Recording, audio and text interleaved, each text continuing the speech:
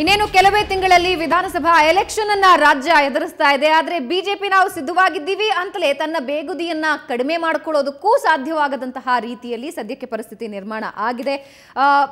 ಗೋಪಾಲಕೃಷ್ಣ ಅವರೇ, ಕವಿತಾ ಅವರಿಗಾಗಲೇ ಒಂದು ಪ್ರಶ್ನೆಯನ್ನ ತೆಗೆದ್ರು. ಅಂದ್ರೆ ಪ್ರಮುಖವಾಗಿ ಇಲ್ಲಿ ಆಗ್ತಾ ಇರುವಂತದ್ದು ರಾಜ್ಯ ಬಿಜೆಪಿ ನಾಯಕರು ವರ್ಸಸ್ ಸಿದ್ದರಾಮಯ್ಯ ಟೀಮ್ ಅಲ್ಲ, ಅಮಿತ್ ಶಾ ವರ್ಸಸ್ ಸಿದ್ದರಾಮಯ್ಯ ಟೀಮೇ ಆಗತ್ತೆ ಹೊರತು ರಾಜ್ಯ ಬಿಜೆಪಿ ನಾಯಕರು ಇದ್ದೂ ಇಲ್ಲದಂತೆ.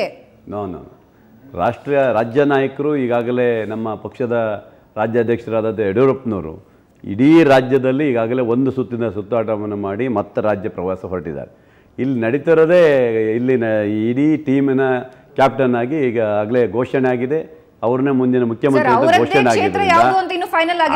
ಅದು ಮಾಡ್ತಾರೆ, ಅದೇನಿಲ್ಲ, ಅದು ನಿರ್ಧಾರ ಆಗುತ್ತೆ. ಅವ್ರು ಎಲ್ಲೋದ್ರೂ ನಿಲ್ತಾರೆ, ಎಲ್ಲೋದ್ರೂ ಗೆಲ್ತಾರೆ. ಅದ್ರ ಬಗ್ಗೆ ಯಾಕೆ ತಲೆ ಕೆಡಿಸ್ಕೊಳ್ಳೋದೇನಿದೆ? ಅವರು ಈಗಾಗಲೇ ರಾಷ್ಟ್ರೀಯ ನಾಯಕರದಲ್ಲಿದ್ದಾರೆ, ಅವರು ಎಲ್ಲೋದ್ರೂ ಗೆಲ್ಲವನ್ನು ವಾತಾವರಣ ಇದೆ. ಅದರಿಂದ ಆ ಥರ ಪ್ರಶ್ನೆ ಏನಿಲ್ಲ. ಯಡಿಯೂರಪ್ಪನವರು ಮತ್ತು ಇಲ್ಲಿಯ ನಮ್ಮ ಸ್ಥಳೀಯ ನಾಯಕರು ಅವರ ನೇತೃತ್ವದಲ್ಲೇ ನಡೀತಾ ಇದೆ. ಅವರೆಲ್ಲರ ಒಗ್ಗಟ್ಟಿನಿಂದ ಪ್ರದರ್ಶನವನ್ನು ಮಾಡಿಕೊಂಡು ರಾಜ್ಯ ಪ್ರವಾಸವನ್ನು ಹಾಕೊಳ್ತಾ ಇದ್ದಾರೆ. ಎಲ್ಲದಕ್ಕೂ ಹೋರಾಟದಲ್ಲಿ ನೋಡಿ, ಎಲ್ಲೇ ಹೋರಾಟ ಆದ್ರೆ ರಾಜ್ಯದ ಜನರ ಮುಂದೆ ಯಾವ ಮೇಜರ್ ಇಶ್ಯೂಸ್ ಅನ್ನ ನೀವು ತಗೊಂಡು ಹೋಗ್ತಾ ಇದ್ದೀರಾ? ನೋಡಿ, ಹಿಂದಿನ ನಮ್ಮ ಸರ್ಕಾರ ಇದ್ದಂಥ ಸಂದರ್ಭದಲ್ಲಿ ನಾವು ಕೊಟ್ಟಂಥ ಜನಪ್ರಿಯ ಕಾರ್ಯಕ್ರಮಗಳನ್ನು, ಮುಂದೆ ದೇಶದಲ್ಲಿ ನರೇಂದ್ರ ಮೋದಿ ಅವರು ದೇಶದಲ್ಲಿ ಕೊಟ್ಟಿರುವಂಥ ಕಾರ್ಯಕ್ರಮಗಳನ್ನು ನಾವು ಇಟ್ಕೊಂಡು ನಾವು ಹೋಗ್ತೀವಿ ಅಷ್ಟೇ. ನಮಗೆ ಇವರು ವೈಫಲ್ಯಗಳನ್ನು, ಕಾಂಗ್ರೆಸ್ಸಿನ 4.5 ವರ್ಷದ ವೈಫಲ್ಯಗಳನ್ನ ಹಿಡ್ಕೊಂಡು ನಾವು ಹೋಗ್ತೀವಿ. ನಮ್ಮ ಏನು ಟಾರ್ಗೆಟ್ ವಿಷನ್ 150 ಏನಿದೆ ಅದನ್ನು ಟಾರ್ಗೆಟ್ ಮಾಡೋದೇ ನಮ್ಮ ಗುರಿಯಾಗಿದೆ. ಅದಕ್ಕೋಸ್ಕರ ಕೇಂದ್ರ ನಾಯಕರು, ರಾಜ್ಯ ನಾಯಕರು ಇವರೆಲ್ಲ ಹೆಂಗೆ ವೇಣುಗೋಪಾಲ್ ಅವರು ಹೆಂಗೆ ಹೊಸ ಇನ್ಚಾರ್ಜ್ ತಗೊಂಡ ಮೇಲೆ ಪದೇ ಪದೇ ಮೀಟಿಂಗ್ ಹೆಂಗೆ ಮಾಡ್ತಾರೋ ಹಾಗೆ ನಮ್ಮಲ್ಲೂ ಪಕ್ಷದ ಸಂಘಟನೆ ನಾವು ಇಳಿದು ಬಿಟ್ಟಿದ್ದೀವಿ. ಯಾರು ಬರಲ್ಲ, ಎಲ್ಲರೂ ಬರ್ತಾರೆ. ಒಂದು ಸೀಸ ಎಲ್ಲೋ ಕೋರ್ ಕಮಿಟಿ ಈಶ್ವರಪ್ಪನವ್ರು ಬರಲಿಲ್ಲ ಅಂತೇಳಿ ಅದನ್ನೇ BJPಯಲ್ಲಿ 2 ಬಣ ಅನ್ನೋದು ಬೇಕಾಗಿಲ್ಲ. ಅದೆಲ್ಲ ಏನೂ ಇಲ್ಲ, ಯಾವ ಬಣನೂ ಇಲ್ಲ, ಯಾವ ಇದೂ ಇಲ್ಲ. ಎಲ್ಲರೂ ಒಂದಾಗಿ ಭಾರತೀಯ ಜನತಾ ಪಕ್ಷ ಒಕ್ಕಟ್ಟಾಗಿ ಹೋಗ್ತಾರೆ ಅನ್ನೋ ಭಾವನೆ ನಮ್ಮಲ್ಲಿದೆ. ಖಂಡಿತ ಹೋಗ್ತೀವಿ. ಮನೆಯೊಂದು 5 ಬಾಗಿಲು, ಒಂದು ಅನಂತಕುಮಾರ್, ಒಂದು ಯಡಿಯೂರಪ್ಪ, ಒಂದು ಈಶ್ವರಪ್ಪ, ಒಂದು ಸದಾನಂದ ಗೌಡರು, ಒಂದು ಜಗದೀಶ್ ಶೆಟ್ಟರು. ಅದ್ರ ಮೇಲೆ ಸಣ್ಣ ಸಣ್ಣ ಬಾಗಿಲುಗಳಿದಾವೆ. ಅಶೋಕು ಇನ್ನು ಯಾರು ಇದ್ದಾರೆ, ಇರಲಿ, ಅವ್ರ ಪಕ್ಷದ ಆಂತರಿಕ ವಿಚಾರ. ಆದರೆ ನಾನು ಬಯಸೋದೇನು ಅಂತಂದರೆ, ಕೇಂದ್ರದಲ್ಲಿ ಸರ್ಕಾರ BJP ನೇತೃತ್ವದ ಸರ್ಕಾರ ಇದೆ. ರಾಜ್ಯಕ್ಕೆ ಆಗಬೇಕಾಗಿರೋದು ನೀವು ಪರ್ಫಾರ್ಮೆನ್ಸ್ ತೋರಿಸೋದು ಯಾವಾಗ? ನೀವು ಈ ರಾಜ್ಯಕ್ಕೆ ನಾನು ಮುಂದೆ ಮುಖ್ಯಮಂತ್ರಿ ಆದರೆ ನನ್ನ ಈ ನಿಲುವುಗಳು ಈ ರೀತಿ ಇದ್ದಾವೆ, ಕೇಂದ್ರ ಸರ್ಕಾರದಲ್ಲಿ ನಾನು ಈ ರೀತಿ ಕೆಲಸ ಮಾಡಬಲ್ಲೆ ಅಂತ ಮಾಡಿ ತೋರಿಸಿ ನೀವು ಜನಗಳ ಮುಂದೆ ಹೋಗೋದು ಬಿಟ್ಟು ನೀವು ಹೋಗ್ತಾ ಇರೋದು ಅದನ್ನೇ 4.5 ವರ್ಷದಲ್ಲಿ ಒಂದೇ ಒಂದು ಜನಪ್ರಿಯ ಕಾರ್ಯಕ್ರಮ ಕೇಂದ್ರ ಸರ್ಕಾರದ್ದು 3 ವರ್ಷ ಇಬ್ರಿಗೂ 3.5 ವರ್ಷ 3 ವರ್ಷ ಇಟ್ಕೊಳ್ಳಿ. 3 ವರ್ಷದಲ್ಲಿ 5 ವರ್ಷ ಸಾಕು ನಮಗೆ ಈ ದೇಶನ ಕೊಡಿ ನನ್ನ ಕೈಗೆ ಅಂತ ಮೋದಿ ಅವರು ಹೇಳಿದ್ರು. ನೋಡಿ ಉತ್ತರ ಪ್ರದೇಶ್ ಎಲೆಕ್ಷನ್ ಬಂತು, ದೊಡ್ಡ ಪ್ಯಾಕೇಜ್, ರೈತ ಸಾಲ ಮನ್ನಾ ಅಲ್ಲಿ ನಾವು ಕೊಟ್ಟಿಲ್ಲ. ಉತ್ತರ ಪ್ರದೇಶ ಕೊಟ್ಟಿಲ್ಲ.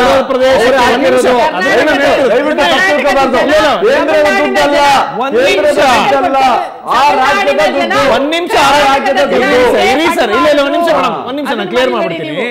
ಆ ರಾಜ್ಯದ್ದೇ ದುಡ್ಡು, ಆದ್ರೆ ಕೇಂದ್ರ ಸರ್ಕಾರದ ಅನುದಾನ ಸಾಕಷ್ಟು ಹೋಗಿ ತಲುಪ್ತು. ಗುಜರಾತ್ ಒಂದು ಬುಲೆಟ್ ಟ್ರೈನ್, ಕರ್ನಾಟಕಕ್ಕೆ ಒಂದೇ ಒಂದು ಉದಾಹರಣೆ ಕೊಡಿ ಸ್ವಾಮಿ, ಇಂಥದ್ದೊಂದು ದೊಡ್ಡ ಪ್ರಾಜೆಕ್ಟ್ ಅನ್ನ ನಾವು ಅನೌನ್ಸ್ ಮಾಡಿದ್ದೀವಿ ಅಂತ ಒಂದೇ ಒಂದು ಹೇಳಿ ಸ್ವಾಮಿ. ನೀವು 3 ವರ್ಷ 3 ಜನ ಮಂತ್ರಿಗಳು ಗೆದ್ದಿದ್ದೀರಿ, 17 ಜನ MP ಗಳು ಗೆದ್ದಿದ್ದೀರಿ, ನಿಮಗೆ ಜನ ಮತ್ತೆ ವೋಟ್ ಹಾಕಿದ್ದಾರೆ, ಜನ ದೇಶದಲ್ಲಿ ಅಧಿಕಾರ ಮಾಡಿ ಅಂತ ಕೊಟ್ಟಿದ್ದಾರೆ. ನಿಮ್ಮ ಕೊಡುಗೆ ಏನು 3 ವರ್ಷದಲ್ಲಿ? ನಾವು ಕೇಳೋದು ರಾಜ್ಯ ಸರ್ಕಾರನ ನಾವು ಹೆಂಗ್ ಪ್ರಶ್ನೆ ಮಾಡ್ತೀವೋ ಕಾಂಗ್ರೆಸ್ ಸರ್ಕಾರನ, ಕೇಂದ್ರ ಸರ್ಕಾರನೂ ಹಾಗೆ ಪ್ರಶ್ನೆ ಮಾಡ್ತೀವಿ. ಯಾಕೆಂದ್ರೆ ನೆಲ, ಜಲ, ಗಡಿ ಭಾಷೆ ವಿಚಾರದಲ್ಲಿ ನಿಮ್ಮಿಂದ ಅನ್ಯಾಯ ಆಗಿದೆ. ಎರಡನೇದಾಗಿ ನಿಮ್ಮ ತಾರತಮ್ಯ, ಅನುದಾನದ ತಾರತಮ್ಯಗಳಾಗಿದ್ದಾವೆ. ಪ್ರಾಜೆಕ್ಟ್ಗಳಲ್ಲಿ ನಮ್ಗೆ ಒಳ್ಳೆ ಕೆಲಸಗಳಾಗಿಲ್ಲ. ಮೊನ್ನೆ ಒಂದು ಉದಾಹರಣೆ, ರಾಜನಾಥ್ ಸಿಂಗ್ ಅವರು ಬಂದು ಕನಕಪುರ ರೋಡಲ್ಲಿ ಇರ್ತಕ್ಕಂಥ ಒಂದು ಕೇಂದ್ರದ ಇದನ್ನ ಶಿಫ್ಟ್ ಮಾಡ್ಸಕ್ಕೆ ಪ್ರಯತ್ನ ಪಟ್ಟರು. ಅದಕ್ಕೆ 106 ಕೋಟಿ ಖರ್ಚಾಗಿದೆ ಆಲ್ರೆಡಿ.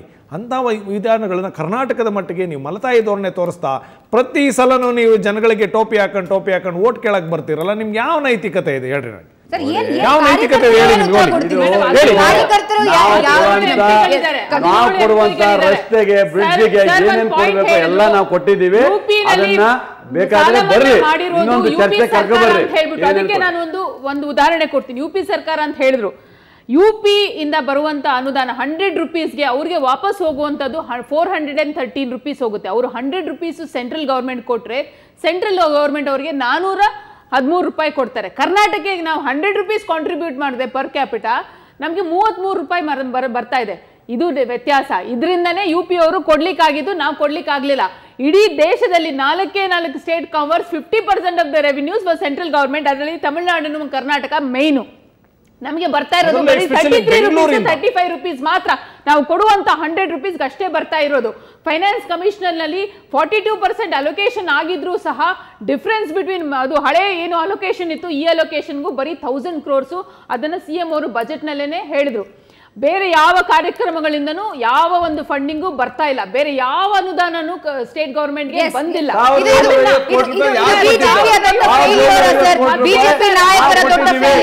ಅದನ್ನು ಖರ್ಚು ಮಾಡಕ್ಕಾಗಂತ ಯೋಗ್ಯತೆ ಇಲ್ದೇನೆ ಒಂದ್ ನಿಮಿಷ ಮೇಡಮ್ ಒಂದ್ ನಿಮಿಷ ಅದೇ ದುಡ್ಡನ್ನ ಖರ್ಚು ಮಾಡಕ್ಕಾಗ್ದೇನೆ ಕಾಗೋಡು ತಿಮ್ಮಪ್ಪರು ಬ್ಯಾಂಕ್ ಹಾಕಿದ್ರು, ಕ್ಷಮೆ ಕೇಳಿದ್ರಲ್ಲ ನಿಮಗೆ. ಅಲ್ಲ, ನೀವು ಕೇಂದ್ರದ 1750 ಕೋಟಿ ರೂಪಾಯಲ್ಲಿ 500 ಕೋಟಿ ರೂಪಾಯಿ ಖರ್ಚು ಮಾಡಕ್ಕಾಗ್ದೇನೆ ಕಾಗೋಡು ತಿಮ್ಮಪ್ಪರು ಬ್ಯಾಂಕ್ ಹಾಕೊಂಡಿದ್ರು.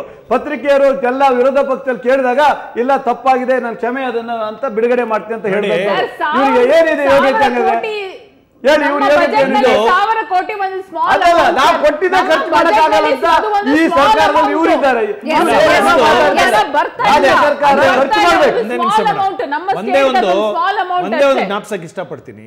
ಮೋದಿಯವರು ಸರ್ಕಾರ ಬರೋದಕ್ಕಿಂತ ಮುಂಚೆ UPA ಸರ್ಕಾರನ ಆಳಿ ಅಗ್ರಿಗೆ ಹರಾಜು ಹಾಕಿದ್ರು. ಏನ್ ಹೇಳಿದ್ರು?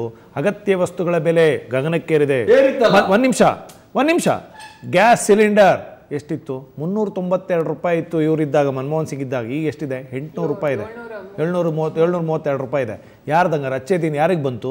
ಅಚ್ಚೆ ದಿನ ಬಂದಿದ್ದು ಅಮಿತ್ ಶಾ ಮಗನಿಗೆ, ಅಚ್ಚೆ ದಿನ ಬಂದಿದ್ದು ಅದಾನಿಗೆ, ಅಚ್ಚೆ ದಿನ ಬಂದಿದ್ದು ಅಂಬಾನಿಗೆ. ಯಾರಿಗೆ ಬಂತು ಅಚ್ಚೆ ದಿನ? ಬಡವ್ರಿಗೆ ಯಾರಿಗಾದ್ರೂ ಒಬ್ರಿಗೆ ತಲುಪ್ತಾ ಇವತ್ತಿನವರೆಗೂ?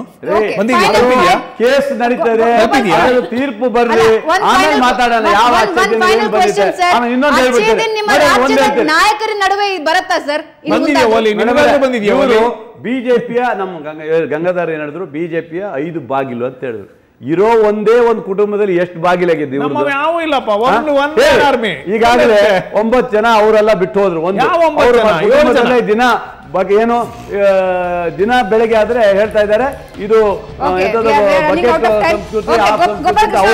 ಫೈನಲ್ ಕ್ವೆಶ್ಚನ್ ನಿಮಗೆ. ನಾವೆಲ್ಲ ಒಟ್ಟಾಗಿ ಮುಂದಕ್ಕೆ ಅಚ್ಚೇದಿನ ಮೂಲಕ ಎಲೆಕ್ಷನ್ ಎದುರಿಸ್ತೀವಿ ಅಂತ ನಿಮ್ಮ ಕಾರ್ಯಕರ್ತರಿಗೆ ನೀವು ಭರವಸೆ ಕೊಡೋದಕ್ಕೆ ಸಾಧ್ಯವಾ ಈಗಿನ ಕಂಡೀಷನ್ ಅಲ್ಲಿ? ಖಂಡಿತ ಕೊಡ್ತೀವಿ, ಖಂಡಿತ. ಭಾರತೀಯ ಜನತಾ ಕಾರ್ಯಕರ್ತರಿಗೆ ನಮ್ಮ ಟಾರ್ಗೆಟ್ ಏನಿದೆ, ನಮ್ಮ ನಾಯಕರು ಸಮರ್ಥರಿದ್ದಾರೆ, ಅವರು ಖಂಡಿತ ಮಾಡ್ತಾರೆ, 2 ಮಾತಿಲ್ಲ. ಇಲ್ಲಿ ಯಾವ ನೀವು ಹೇಳ್ದಂಗೆ ಪಾಠ ಕಲೀಲಿಲ್ವಾ ಬಿಜೆಪಿ ಅನ್ನೋ ಪ್ರಶ್ನೆನೇ ಇಲ್ಲ. ಪಾಠ ಕಲ್ತಿದೀವಿ, ರೆಡಿ ಆಗಿದ್ದೀವಿ. ಕಾಂಗ್ರೆಸ್ ಹಾಗಾದ್ರೆ ಮುಂದಿನ ಚುನಾವಣೆ ಬಹಳ ದೂರ ಏನೂ ಇಲ್ಲ. ಯಾವ ರೀತಿ ಪಕ್ಷ ಸಂಘಟನೆ ಇರುತ್ತೆ? 3 ಪಕ್ಷಗಳಿಗೆ ಒಂದು ದೊಡ್ಡ ಚಾಲೆಂಜ್. ರಾಜ್ಯದ ಜನರ ಮುಂದೆ ನೀವು ಹೋಗ್ತಾ ಇದ್ದೀರಾ. ಸೊ ರಾಜ್ಯದ ಜನ ಈಗ ನೀವು ಬರೆಯುವಂತಹ ಎಕ್ಸಾಮ್ಗೆ ರಿಸಲ್ಟ್ ಸಮಯ. 2 ರಾಷ್ಟ್ರೀಯ ಪಕ್ಷಗಳ ಹಣೆ ಬರ ಈ ರಾಜ್ಯ ನೋಡಿದೆ. ಅದರ ಅವಕಾಶ JDS ಪಾಲಿಗೆ ಸಿಗುತ್ತೆ.